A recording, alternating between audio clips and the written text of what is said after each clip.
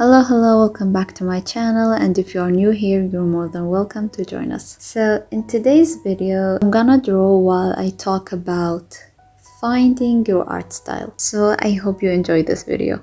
Before I start with the subject of this video, I need to explain what I'm drawing. So I have my original character and I'm gonna draw her as Zucker from Animal Crossing. He's my favorite villager, so I thought that it would be nice to draw my OC as Zucker. So today we're going to talk about how to find your art style. Things I wish I knew, or things that I learned or discovered through my journey to find my art style. So I hope these tips help you. So let's just start. We don't need a longer intro. So the first thing is, from where do you start? I remember when I wanted to commit to a specific art style, I did not know where to start. So here's what I did.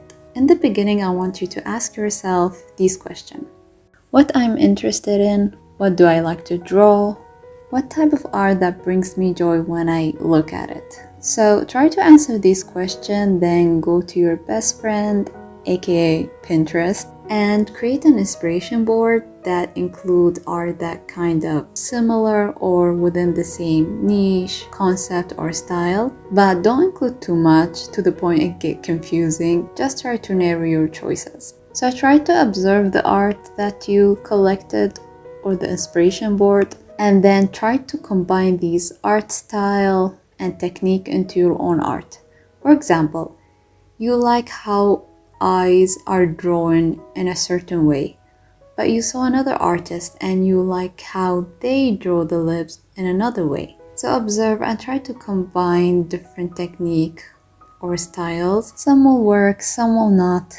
You just need to practice and be patient until you create something that you like. The second tip is practice. I know, you heard this before. It's basic, but it's the only way that will make you discover yourself and your art style. And when you practice a lot, you get your hands used to the art style and the technique that you're trying to achieve. And what's good about practice is that it makes you discover new things that can be implemented into your current style, which can be developed into your own unique touch. On the other hand, practicing sometimes make you realize that you don't want to include a specific style or technique in your style. So practice, make mistakes, and learn from them.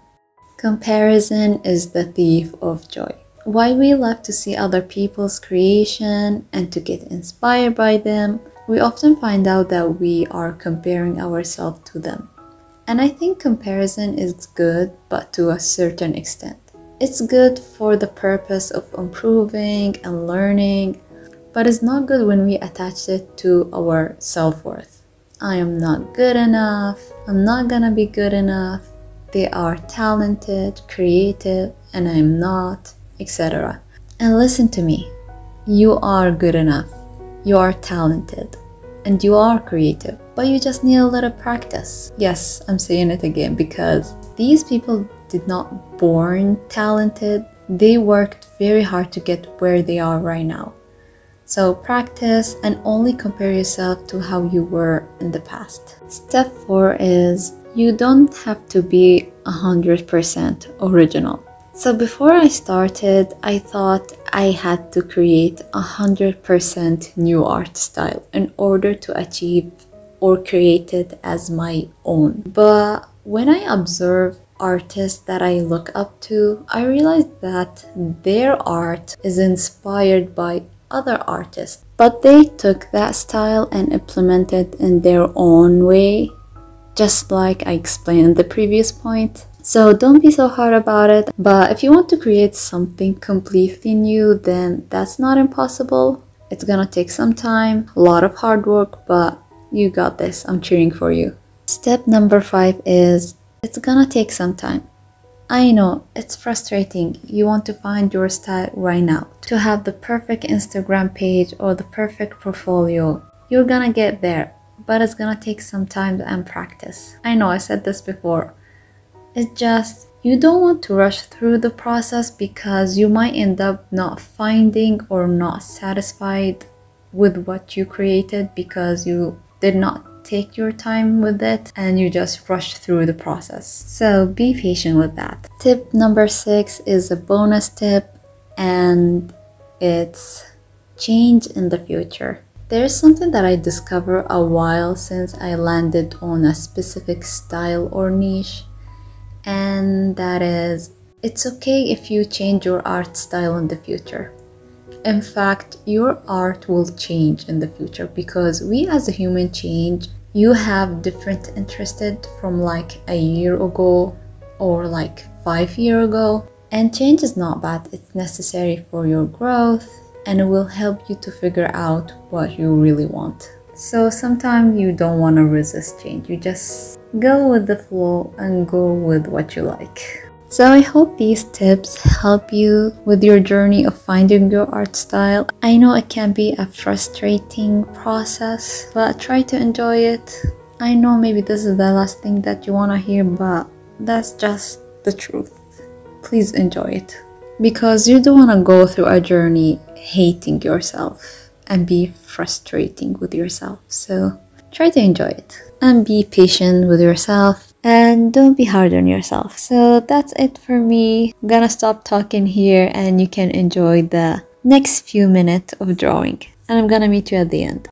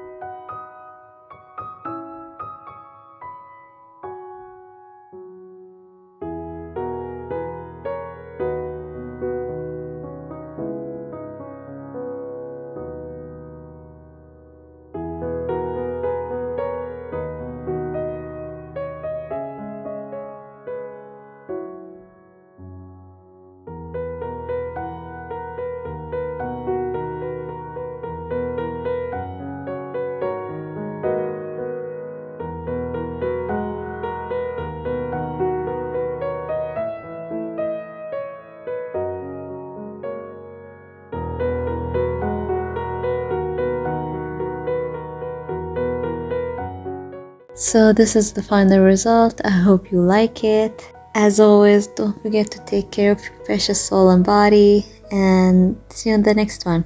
Bye.